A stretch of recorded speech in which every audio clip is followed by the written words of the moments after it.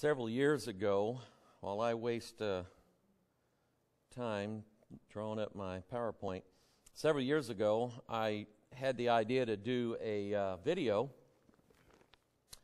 and I wanted to do it while it was fresh in my mind, and so I set up a camera and came out here and did it. There was nobody out here. Now, I made it look like that there was people sitting in the pews, because I'm looking over here and I'm looking over there, you know. And but Sterling came in on me, and I had on a pair of blue jeans, tennis shoes, and a suit jacket and tie on. So, but the camera never saw that. Revelation chapter 2. Well, I take a few minutes to get there. While I'm doing this, I got a text message a little while ago. I got something yesterday from Michael. Is that the same? Is that our interpreter? Two different people, right? Okay. We had one of the pastors that helped organize our pastors' conference in Turkana passed away of COVID. And sad situation. So we're going to pray for his family, his congregation, and all of those that are affected by that. We also have another member of our staff that is sick. We're going to pray for them. And then we did our feeding. I'll show some pictures of that here in just a few minutes during the morning service. But as is the occasion, as we're feeding people, we always run across some pretty serious hardship cases. And one of them was a lady that had just given birth about 3 days prior. She, of course, had not eaten in days. The baby had no clothes. And it's pretty sad when you see how the other half lives. But baby had no clothes. Lady hadn't eaten in several days. And so I told Michael, let's try to make sure that this lady has some food. I don't want that baby to die. Amen.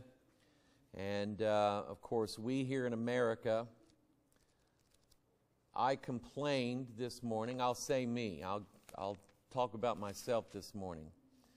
I complained, got angry, because I was in line at McDonald's, and a young punk tried to get ahead of me in the drive-thru, and I honked my horn at him, and I got angry, and I thought he better not pull in front of me. And then I drove away going, Mike, why do you do that? Why is it so important that this guy has to go behind me? And then you think about what you're doing and the big scene you're causing. Those are called first world problems. Third world problems, you cry because your baby's screaming because he has nothing to eat and is going to die. First world, we cry because we didn't get first in line at McDonald's. But that's how it is. All right, Revelation chapter 2. Pray for the various people that we saw and met, that our staff saw. I think over 850 people we were able to feed with enough food for a week, or at least a week. And pray for the lady that just had the baby. Pray for some others that we met, some young people that we met. I've got pictures of some cute, look like twin boys. And so anyway, I'll show those in a little bit. Revelation chapter 2, we started this last Sunday. Jesus commending the church at Ephesus. Generally, as you read through these letters to the churches, there is usually a commendation followed by a condemnation. There is something that Jesus wants changed at that particular church. There are some exceptions. There's one church that Jesus does not condemn in any way, and there is one church that Jesus does not commend in any way. You might be able to guess either one of those, but we'll find out as we study this out. Revelation chapter 2, verse 1. Unto the angel of the church of Ephesus write, These sayings saith he that holdeth the 7 stars in his right hand, who walketh in the midst of the 7 golden candlesticks. I know thy works, and thy labor, and thy patience, and how thou canst not bear them which are evil, and how thou hast tried them which say they are apostles, and are not, and hast found them liars. Now, I asked this question last week.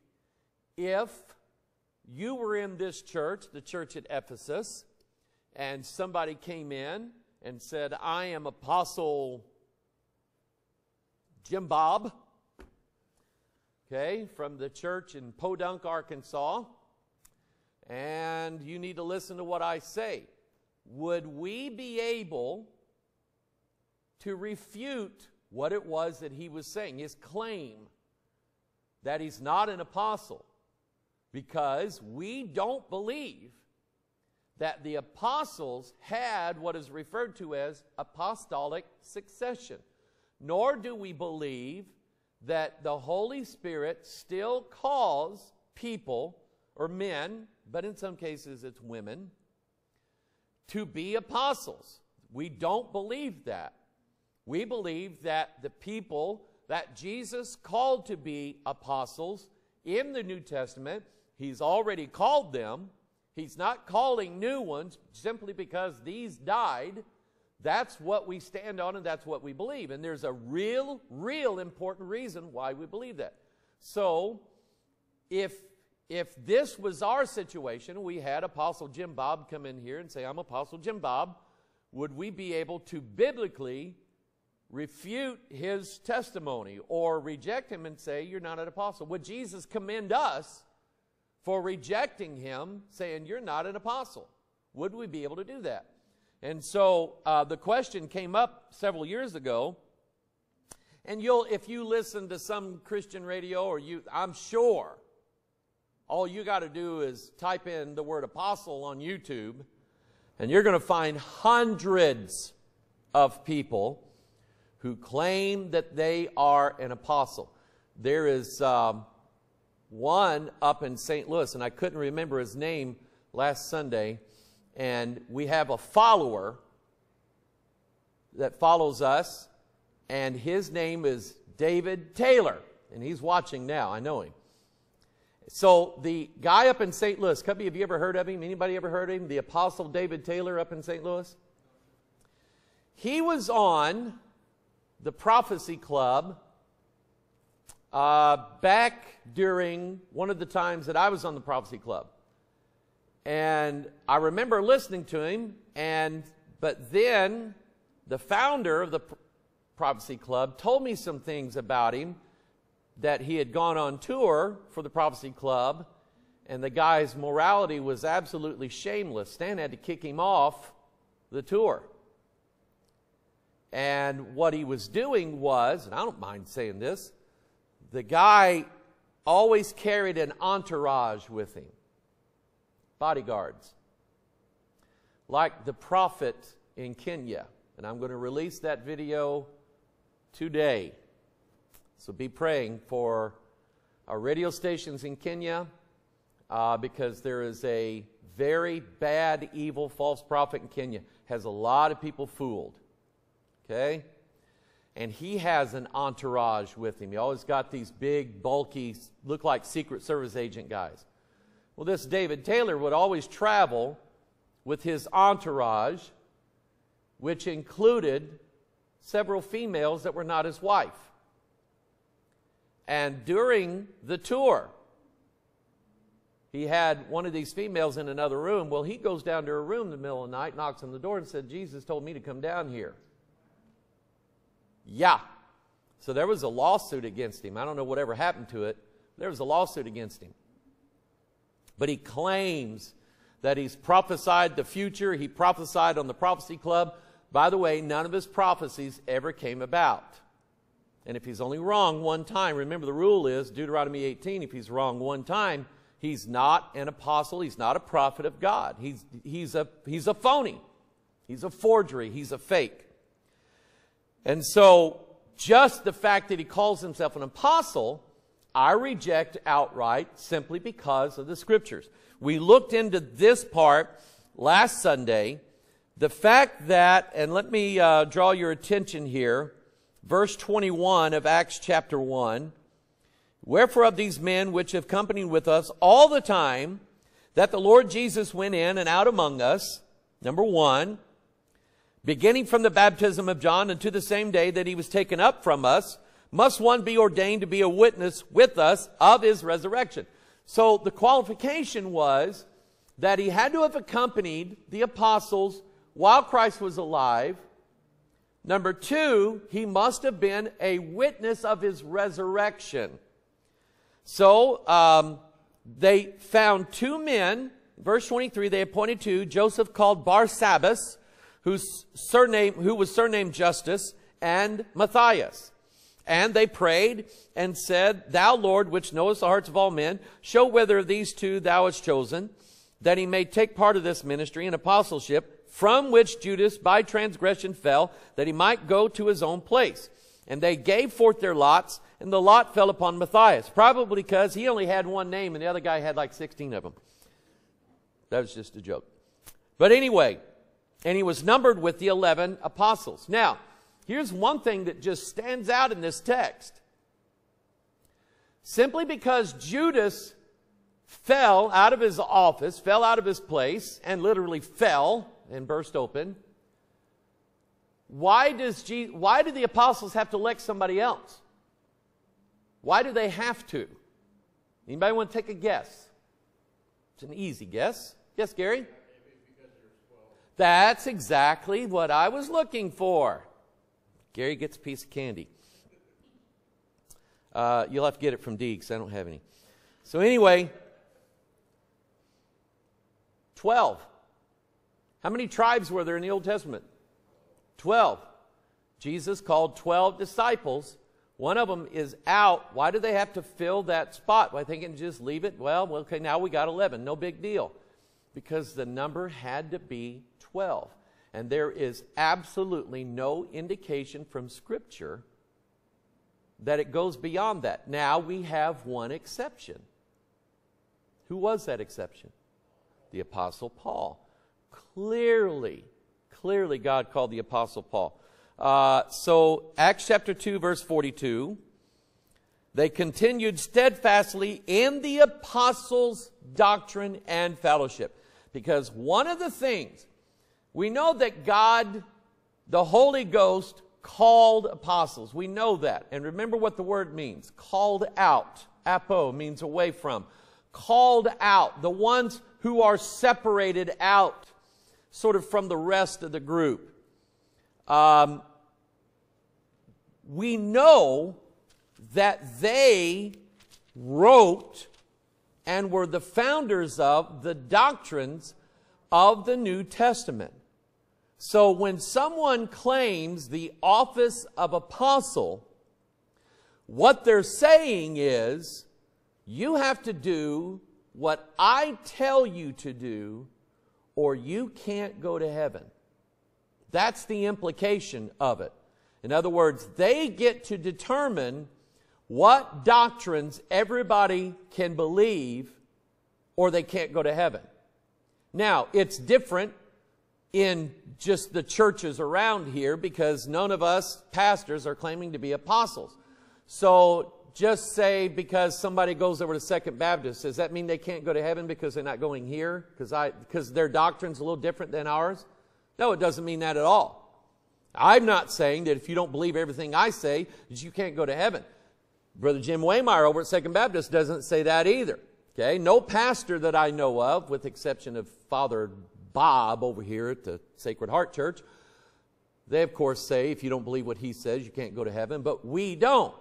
But that's the implication. The apostles wrote the doctrines. They came up with the decrees that you either believe them or you don't believe them. And if you don't believe them, you're not going to heaven. So they continued steadfastly in the apostles' doctrine and fellowship, and in breaking of bread, and in prayers. So, and we have two witnesses in the Bible telling us that the doctrines have already been written. First place I want you to turn to 1 Corinthians 13. 1 Corinthians 13. The second place you might be able to guess, but this one, I like this one.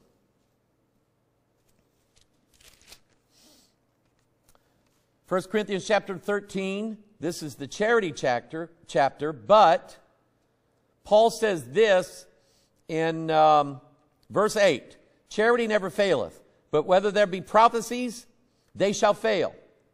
Now, he doesn't mean that the prophecies won't come to pass. He means that those who are prophesying them will cease. Number 2, whether there be tongues, they shall cease. Whether there be knowledge, it shall vanish away. And he says in verse 9, for we know in part, and we prophesy in part. Now here's what I think that means. During the formation of the New Testament, you have the apostles, you have the guys writing out, you have Luke writing the story of Jesus and writing the book of Acts. During that time, the only scriptures they had was, number 1, the Old Testament, and, number 2, whatever copies of letters that the apostles might have written, like Paul or James or whoever. That's all they had. They wouldn't have received the entirety of the New Testament until when? When the book of Revelation was written. Book of Revelation was not only the last book of the Bible, but it was the last one as far as the timeline was concerned to be written, somewhere around AD 95. So it was the last book written. And they wouldn't have had the book of Revelation. In fact, most of the people had already died or had been put to death by the time John received that revelation. So it was of necessity that in the churches that someone prophesy, but they would be prophesying in part. What Paul wrote, Peter didn't write the same thing Paul did. Peter wrote about other things. John likewise. John didn't just copy what Paul wrote and write it down. He wrote other things other than what Paul wrote. And he wrote things other than what Peter wrote. So John has a part of the New Testament. Paul has a part of the New Testament.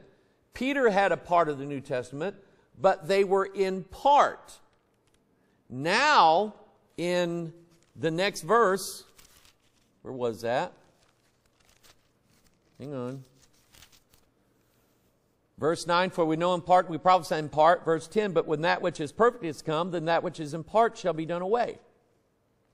So once John writes the book of Revelation, and the churches start compiling together all of the books that they have been given, all the letters, the Gospels, and so on. Now that they have that, is there any need for someone to jump up and say, wait a minute, I have a prophecy from God, or I have a word from the Lord? Is there any need for that? No. In fact, once John's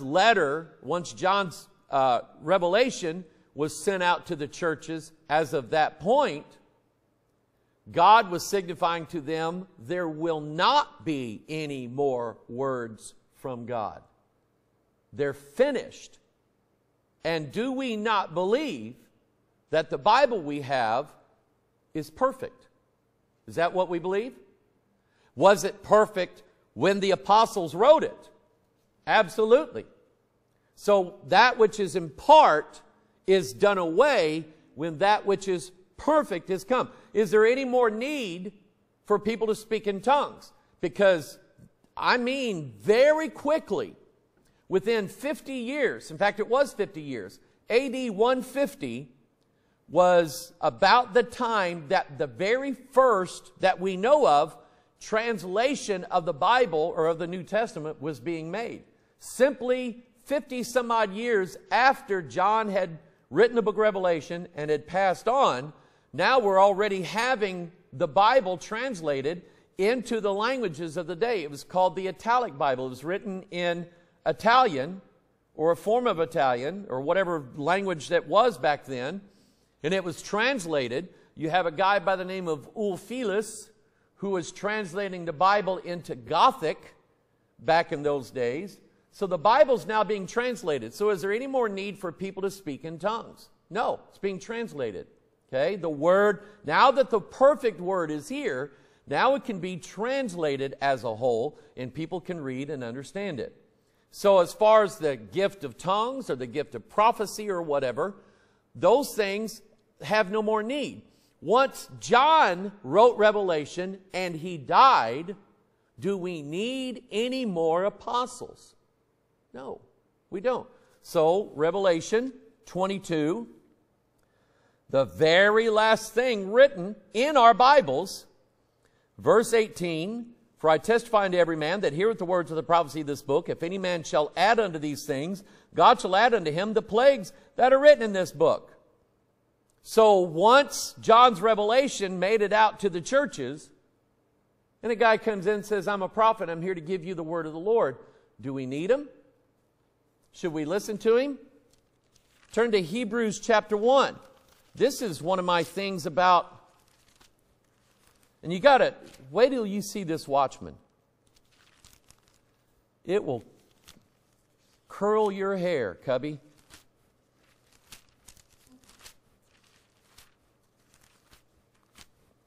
It'll grow it first, then curl it. Hebrews chapter 1, verse 1 and 2. God, who at sundry times and in divers manners spake in time past unto the fathers by the prophets, hath in these last days spoken unto us by who? By His Son. His Son speaks to us through the entirety of the Word, through the Holy Ghost, the Spirit of God's Son, Jesus Christ. So now that you have this, the whole of the Bible, which is the whole counsel of God, it is everything that God says to mankind. So once we have this, and somebody comes in and says, I have a word from the Lord, do we believe them? No. No.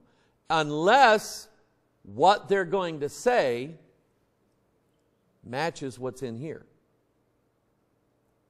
But almost without fail, when these prophets come along, they don't just come and quote Scripture.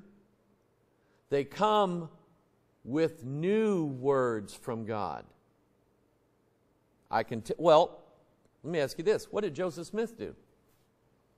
Did he just tell everybody, just believe the Bible?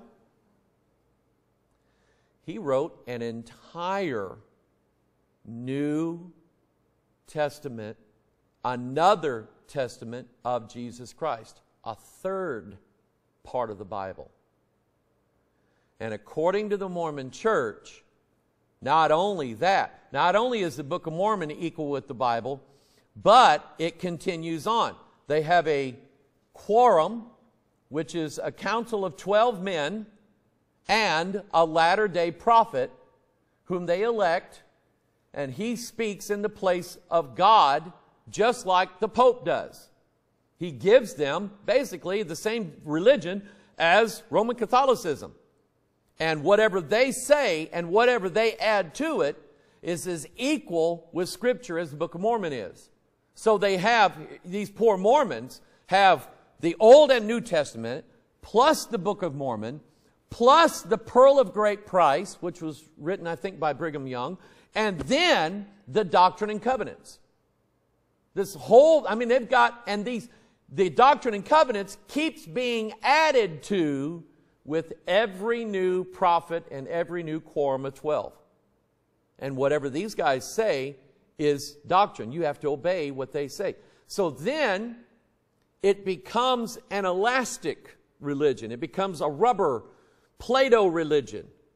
It's formed and fashioned in whatever shape they want it to take as time goes on, which is what some people want to do with our Constitution. Let's remold it. Let's reshape it. Let's make it into something other than what it was intended. And I am an originalist.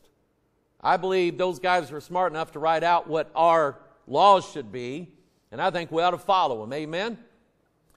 So anyway, but that's what you get into when you have somebody saying, I am a latter-day prophet, and I'm giving you words from God.